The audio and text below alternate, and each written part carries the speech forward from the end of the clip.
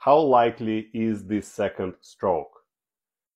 A lot of patients ask me this question. They had already a small stroke, they recovered quite nicely. They want to know what is their chance of developing another stroke. Well, out of 800,000 people approximately who develop strokes in the United States, 23% will have a second stroke. So nearly a quarter. It is very important to do everything that you can in your power to prevent future strokes by detecting your stroke risk factors and addressing them as much as you can.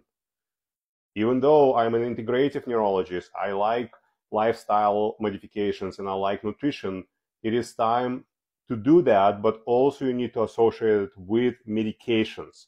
Because if you had already a stroke, your damage is already far gone. Your brain will not have a stroke if it can compensate. So you need to pay attention to medications. Meanwhile, working on your nutrition, working on your lifestyle, working on cessation of bad habits like smoking, improving your supplemental regimen, and so forth.